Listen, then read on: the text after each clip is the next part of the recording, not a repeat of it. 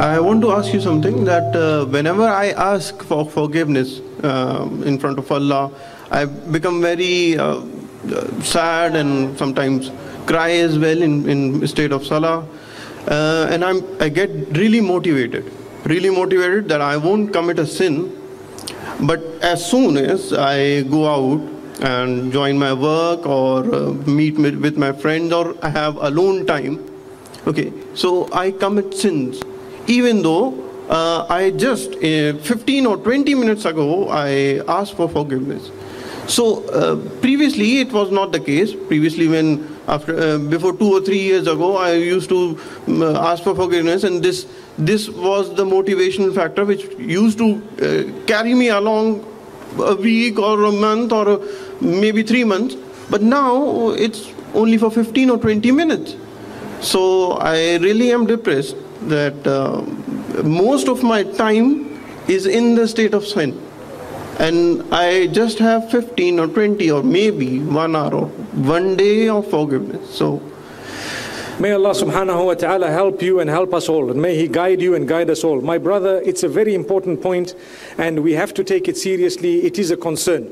Firstly, your environment plays a big role in determining what is going to happen after you've engaged in tawbah. So if I've asked Allah for forgiveness from a certain sin, and nothing has changed in my environment, the chances of me falling back into that are probably greater, because I asked Allah to forgive me, but everything that led me to commit those sins is still around me. So together with asking Allah, small changes need to happen. Let's become regular with salah. Let's start becoming in the company of better people. Perhaps let's listen constantly to some talk that's motivating. Wallahi, it helps a lot, a lot. If you listen to something that motivates you, the Quranic recitation, the translation of the Quran, a good lecture, whatever else motivates you, it will help you so much.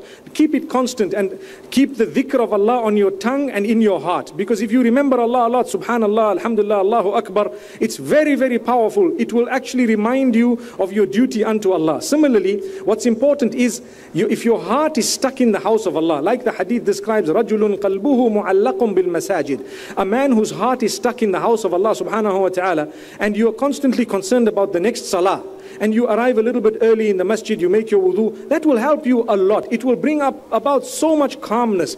And sometimes we work in an environment that is perhaps, not so encouraging of our salah. Maybe we have mates who are not too bothered. They may not be Muslim at all. It might be a workplace that may not be encouraging, a person to fulfill their salah on time. It's up to us to find a way and to build a method of how I'm going to work and how I will find my moments for salah, who I will read salah with. What I have found very beneficial is when you are more than one, then you think similar, it's far easier for you to obey Allah subhanahu wa ta'ala. If we are moving two people, the minute the time for salah comes, you look at each other and you say, time for salah. It's done. When you're alone, sometimes you say, okay, let me find the next masjid, and then you're looking for it. Shaitan might come and make you delay, and something might happen. So it's important for us to establish a whole range of items that would inshallah progress. Like I've said, I've given just a few options. We ask Allah's forgiveness, and at the same time ensure your environment, your friends, whatever you listen to, your habits and so on, inshallah it can change. But there's one last point I want to say. You might find it strange, but it's reality. If your tawbah is making you motivated for 20 minutes, seek tawbah after 20 minutes again and get another 20. It's like a parking ticket. You put it 1 hour later, you need to put a bit more. Another hour later, otherwise you get a fine. So before, like you say, and wallahi, I salute your courage to have said this thing open, but it happens to all of us that sometimes, you need a bit of a recharge of a battery. I spoke about it, giving the example of the phone, that the battery dies or it comes low. When it gets to 10%, it tells you to recharge. Same applies with us. When our that tawbah and the feeling we felt is driving a little bit low, that boost we need, plug it in again, go to the masjid, meet a good man, meet someone, do something good, try and read a good book, motivation, the Quran, the recitation, something that motivates you, keep it going. May Allah subhanahu wa ta'ala help us all, and may He make us from amongst those who can be motivated to do good. Wallahi, you are so correct. It's very difficult in this environment of materialism. Everything is about money, everything is about perfume, everything is about lovely things and flashy items, everything is about the latest and the latest, in such a way that we forget to turn to Allah.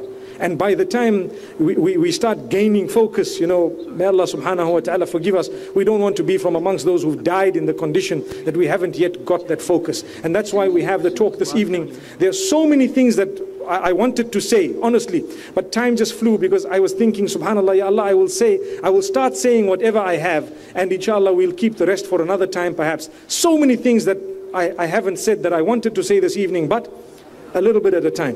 Jazakallah khair, my brother. That was like, it's right. It can be very difficult for us to keep up and not sin against God. It's very, very, because this technology age is making it so difficult, because new things are being invented, you know, pressure, people are eager to buy the latest things, people are eager to look good, people are eager to even live a fake life to please people. So at a point in time, it can be hard for us to focus on God. We can lose track. But at the same time, no matter how you want to lose track, always have it in mind that you came on this earth for a purpose. And the major purpose God brought us to this earth is to serve Him, and to also, you know, serve humanity. Serve Him, serve humanity. That is, serve Him, then do good deeds, show love, show care. That is the major reason God sent us on this earth. But because of the hustle and bustle in which we have to survive and eat, we have to work, we have to involve ourselves in social, you know, activities, you know, all because of the worldly pressure, the pressure that these social activities give us. It makes us forget the reason why we are on earth. It makes us, you know, lose track on who we are and what we are supposed to do on earth. Yes, it's very hard for you to sin today, you repent, and you will not. Yeah, a lot of times that most of us will sin today, we will ask God for mercy, we will pray, next minute we will sin again. Sin is sin, and there are different types of sin. Even though you are not the, you know, partying type, you are not the clubbing type, just you talking to your neighbor anyhow, or looking down your neighbor anyhow, or insulting your neighbor anyhow, it can be considered as a sin. Because you insulting someone, yes, if the person insults you, you know, sometimes you don't have to be quiet about it, but sometimes there's a way you can resolve issue. But if you look down on your neighbor, you castigate people, you know, you have been an hypocrite, that kind of thing is sin. Sin is sin, but different ways we sin day in there. Sometimes we might not even acknowledge it, or we might not even notice that we've sinned against God because of the way we have normalized it on this earth. We have normalized it in our life that, oh, well, I beg, it's normal, God will forgive me. You know, that kind of thing that you know that, oh, some of the sins you know you've sinned. And sometimes you ask God for mercy. Sometimes you be like, oh, God is merciful, forgive me. Sometimes it will be part of you that you not even know that you've sinned. You will normalize it completely. So I love the way he spoke. He said, no matter, maybe you should change your environment, change the kind of friends you keep. If you know what is making you sin, sometimes we ourselves make ourselves to sin. We are our own problem. That is you. You are your own problem yourself for sinning. If you are the problem, sit yourself there and ask, what am I doing wrong? Why do I keep doing this? What attracts me to this for me to keep sinning against God? Then work on it. I know it might take time for you to work on it because it's process. So then work on yourself. Then after working on yourself, you see, you know, with time, you tend to do things to please God before pleasing yourself. Some people please God first. Anything they want to do, they do it because they want to please God.